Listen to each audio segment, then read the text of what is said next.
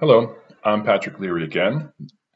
I am the Vice President of Market Development with Redline Communications, which is a developer, manufacturer, and professional services organization that fields industrial grade LTE for private networks as well as proprietary solutions for everything from autonomous vehicle environments, etc. But this is part four of kind of an LTE primer. I hope you've found this informative. And there's really kind of right now one final point I'd really like to mention because I was recently at an event where people seemed a little bit unsure about some things. So I want to use this opportunity to help maybe clear something up. So we've mentioned that there'll be this board, right? This SAS system that all the base stations will have to connect into it.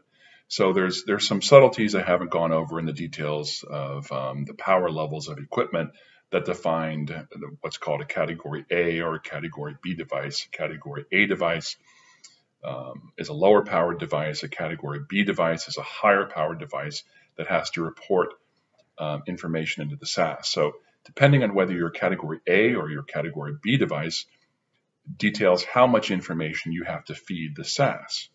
Right? So if you're a B device and you're operating at higher power, maybe that means you're a 1 watt small cell or something on a post or a light pole in a city, or you're on a tower in a rural environment and you're not doing mobile, but maybe you're doing fixed wireless broadband and you're leveraging the higher power to get better range, that defines you as a category B device. And the things that you have to report into the SAS go into kind of the cloud to help the SAS manage the interference environment. And there's been some nervousness that this would somehow be insecure or that the FCC gets your information or whatever it is. Let's be clear. Regardless if you're a category A or category B device, no data transits to the SAS in terms of no user data transits to the SAS, right?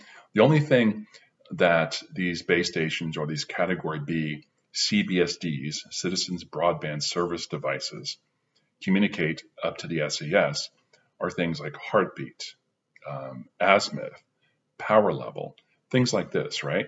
The only thing they communicate are these bits of data in the RF environment that enable the SAS algorithm to make quality decisions about what the interference environment looks like, right? So they can manage the spectrum.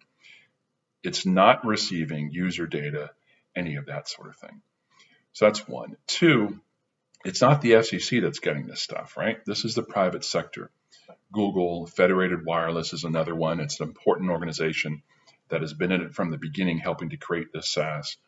CommScope is creating one, and there's a number of others, right? And they all have to go through a rigorous process with the FCC to become approved. And then they all have to talk to each other, right? And so that they can coordinate the interference environment in this kind of macro way. But these are private organizations, they're not FCC. So three, people are afraid that the SAS is dynamically going to move them all over the place, hither and yon, and it's going to be very disruptive. No. First of all, any gear operating within this band, once the rules go fully into effect, have to be able to operate across the entirety of that range from 3.55 all the way up to 3.7 gigahertz. Two, if the SAS, for example, through its electronic sensing capability, which is kind of another thing to explain maybe in a later session, if they sense a radar fires up, or if they're trying to move a general authorized access user from a priority user, then the SAS basically sends a message to the system that you have to relocate within a certain kind of time frame. But currently, it's not dynamic, right? Currently, it gives the operator the ability to do the work to move it. At a later date, it probably could be dynamic, but even then, it would exist and happen largely in real time without any kind of real disruption to anything. But that said, even within the FCC rules, they've made it clear that if you're a priority access licensee and you're operating in rural spaces away from the coast where radar might fire, the odds that you're going to be moved are very because of some incumbent user popping up military. Very, very, very rare, right?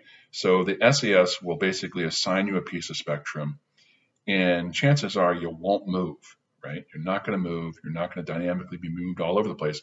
In fact, people will have to move away from you because you're the priority user.